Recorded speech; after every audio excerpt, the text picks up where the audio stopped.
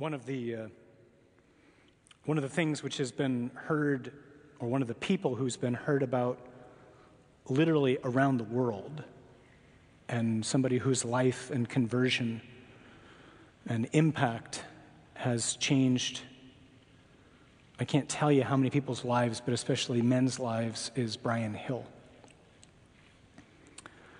We're honored to have with us tonight Angela and Andrea and Ali and Vincent. I'm going to invite them up with Mary Delpup. Go ahead and take your places up here. As they're doing so, I just want to say a couple of things quickly. I've gotten emails from people in other countries, in other states, around the state of Michigan, more or less all asking, who was this guy? Because they've heard about what happened here with men's ministry. Maybe they somehow were present at the funeral. Maybe they heard words that were said at the funeral. Maybe they saw this image, which if you look back here, this was a photograph of an event, if you will, which happened during Brian's funeral. Brian's one-year anniversary was this past Saturday. So we're here tonight to talk about God's faithfulness, and we're here to talk about storms, and we're here to talk about courage, and walking on water, and certainly one of the people who's demonstrated all of those things, walking on water, God's faithfulness, courage, is Angela and her lovely children. Some of you know the Hills well. Some of you don't. For those of you who don't, Angela is from here, huh? So she's been a member since 1970.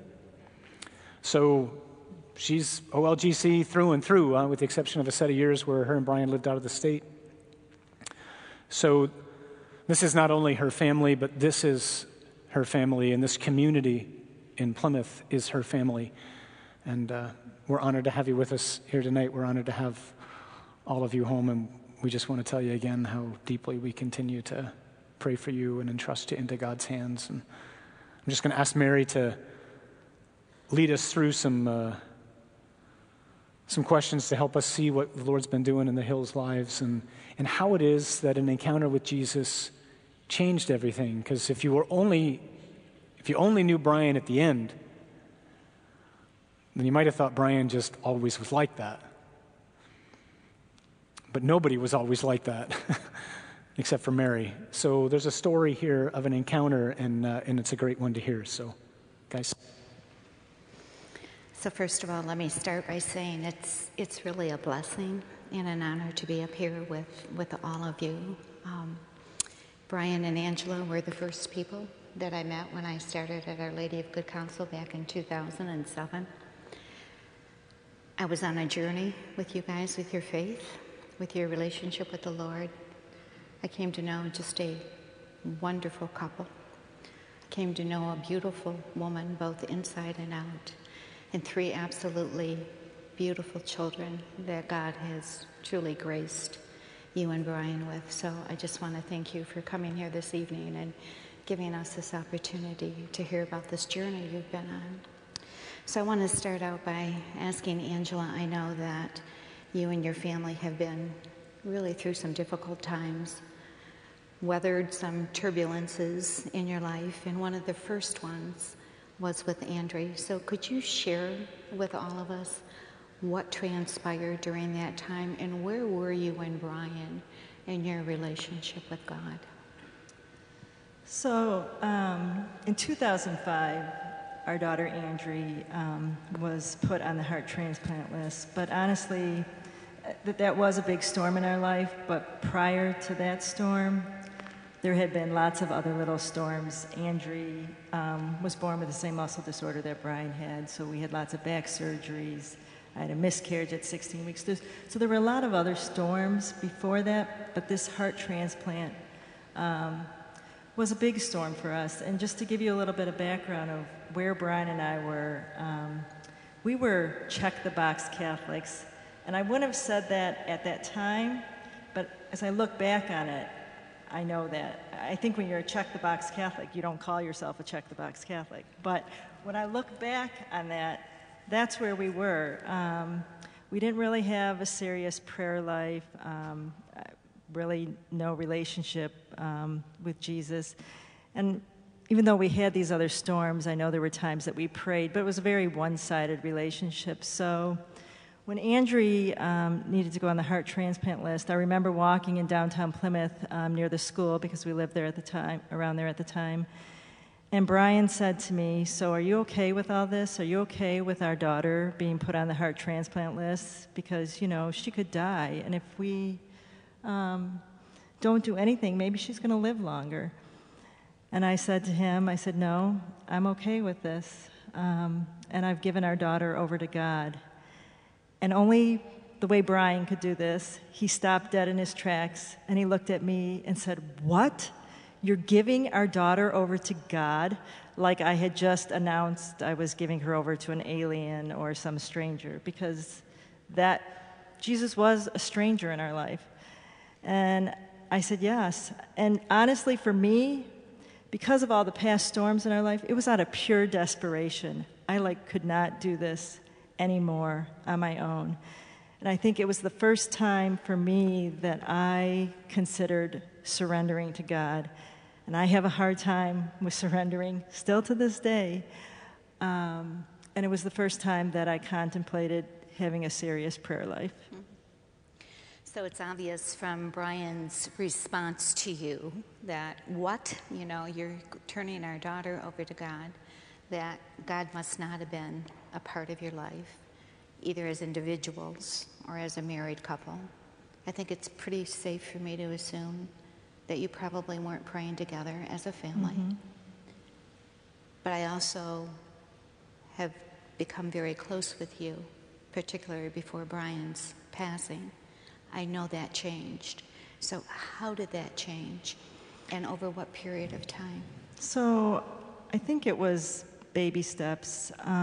Going through that heart transplant with this parish community and the school community, Brian and I were overwhelmed with the love and the support and the prayers of this community.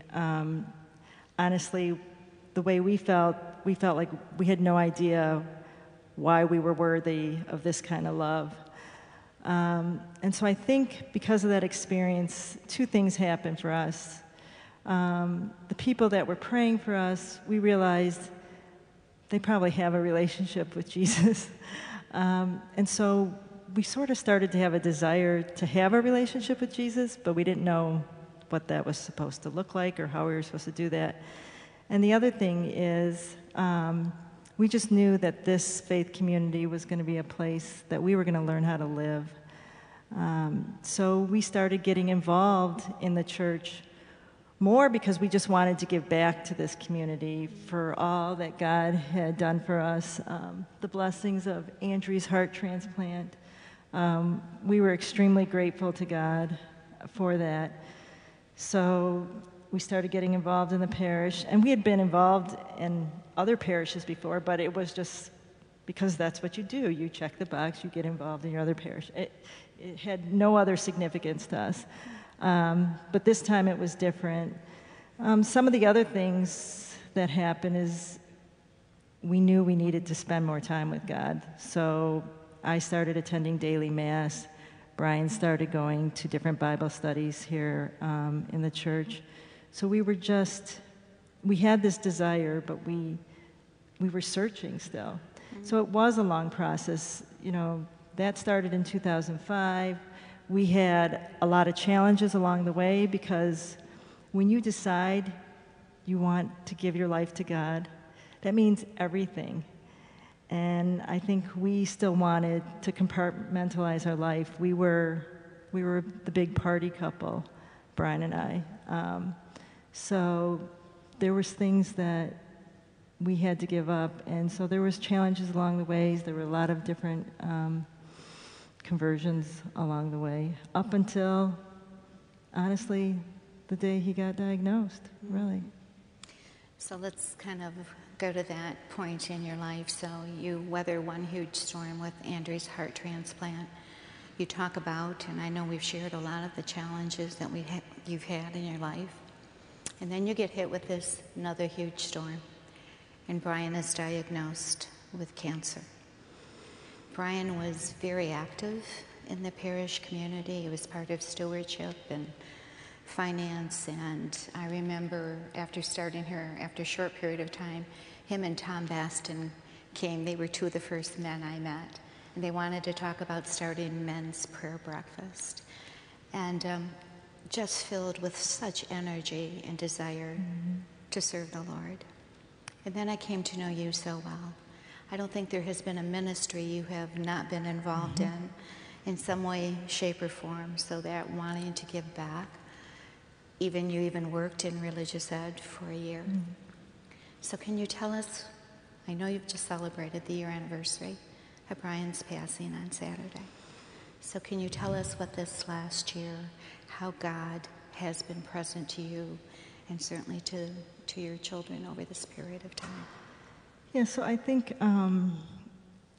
obviously when Brian, maybe not obviously, but Brian was diagnosed, we were in a different place in our faith life than we were when Andrea was going through her heart transplant. So we were still at a point where we were overwhelmed with this parish community, the love and the support, the generosity. It was amazing for us.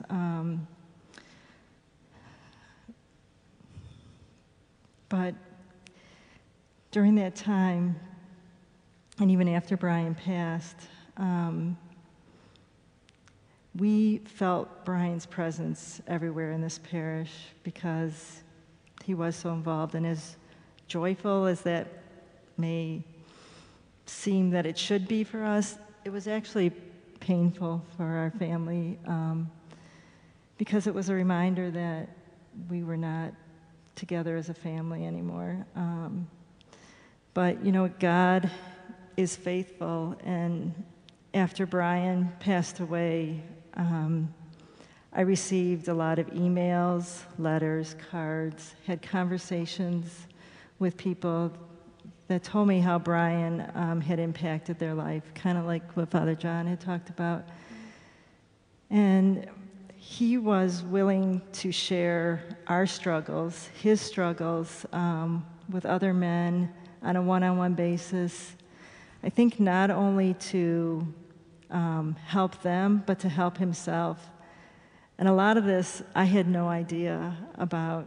I had people come up to me at the funeral that I didn't even know that would tell me things like that. And so I think this last year, I've learned a lot of things. I've definitely learned that I'm not in control, we're not in control, but I learned that God wants us to share our struggles with the body of Christ so that we can be a witness to the hope and that God remains faithful through every trial and suffering.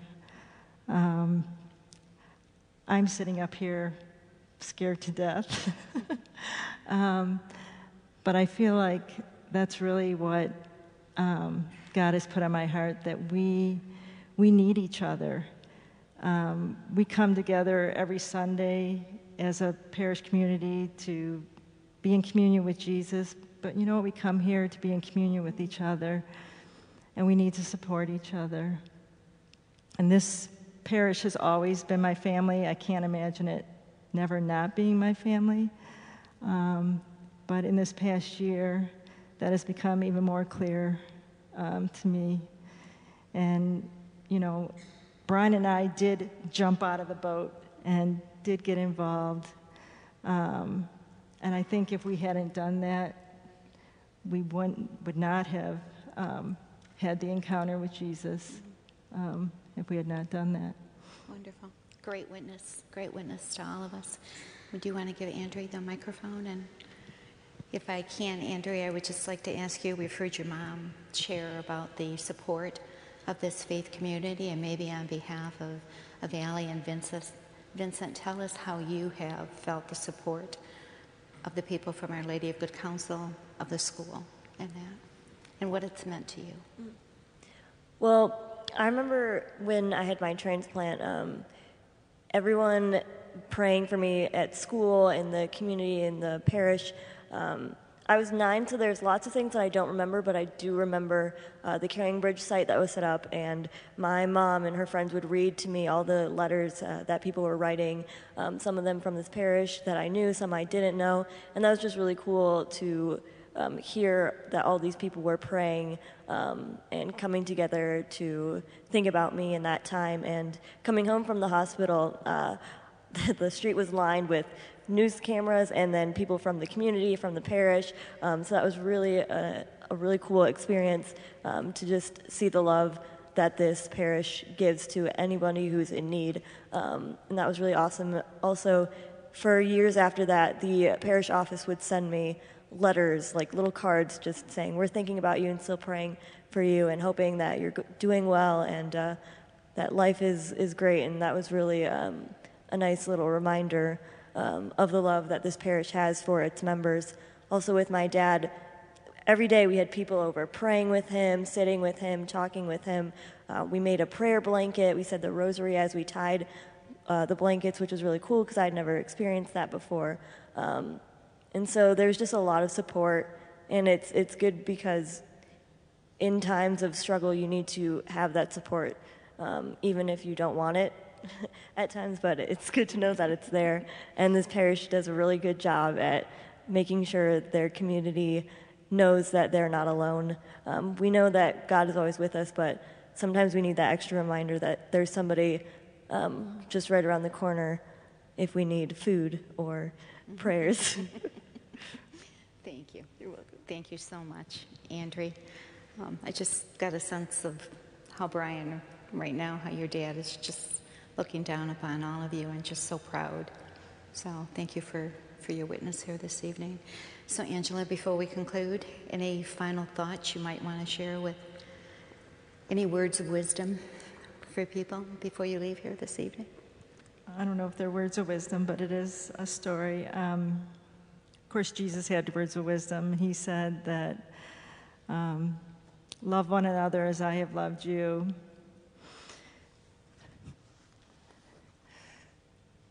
And I look at this crucifix a lot these days.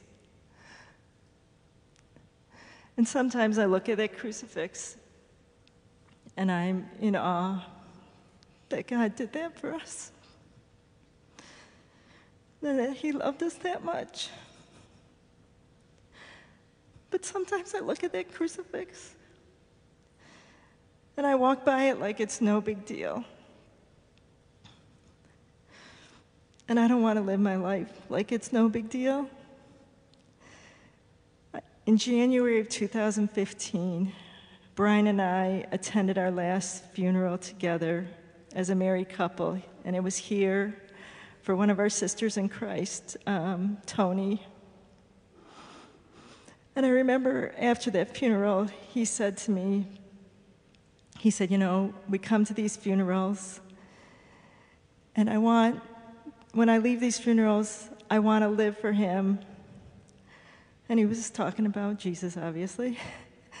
And he said, then a couple days go by, and things go back to the same. He said, this time, I want things to be different. He literally grabbed my hand, dragged me out to the grotto, and we prayed together. And on that day, Mary, the Holy Spirit was there. Things were different.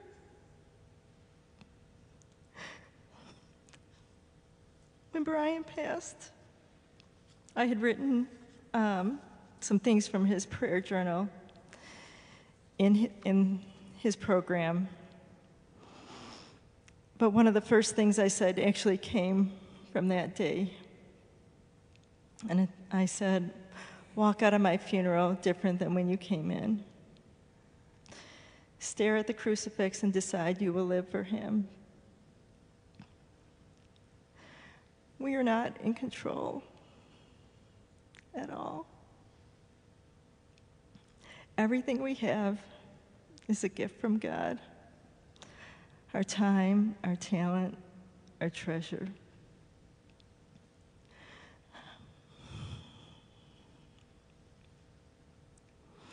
Brian was really urgent on that day out at the grotto, different than I'd ever seen him before. And 2 months later, he was diagnosed with cancer.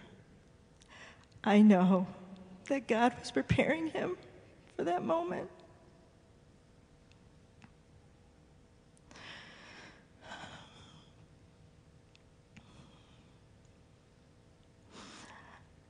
I just want my parish family, my family, to be urgent in their desire to know Jesus and to love Jesus. Amen. Because we know too well in this parish, especially in the last couple months, that God can take us at any moment. I want to be ready. And I want my parish family to be ready.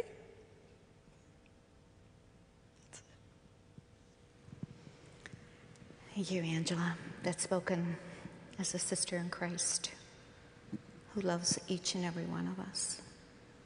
And I know desires to be in heaven with all of us someday. So thank you. Thank you for that. How about if we just all take this...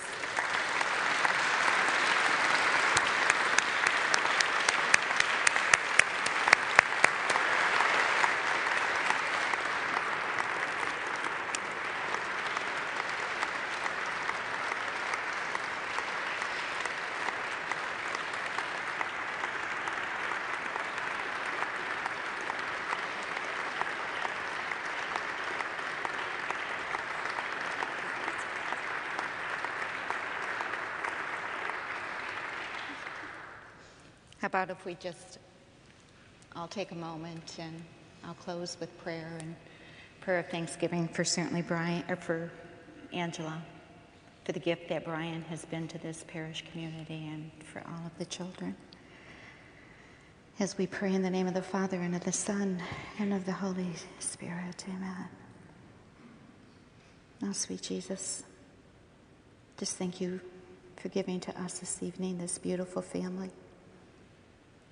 And for us, showing to all of us how you witness your faithfulness to each and every one of us and to them.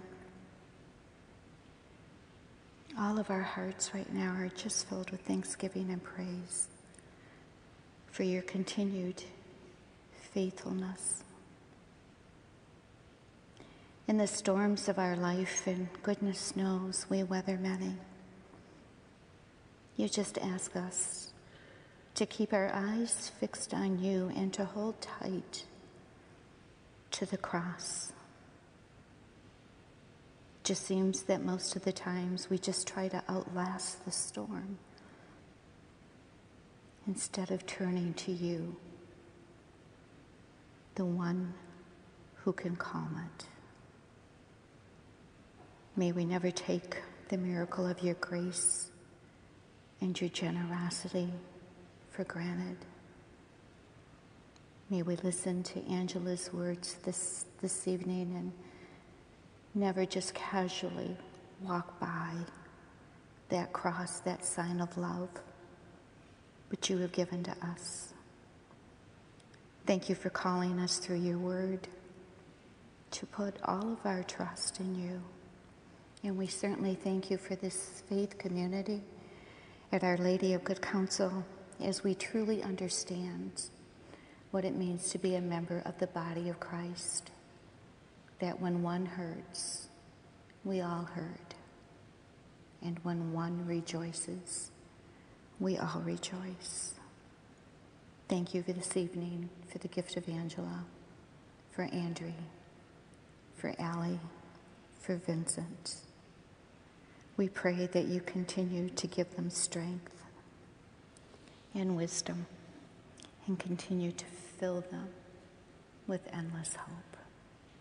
We ask all of this in your sweet name, Jesus. Amen. In the name of the Father, and of the Son, and of the Holy Spirit. Amen.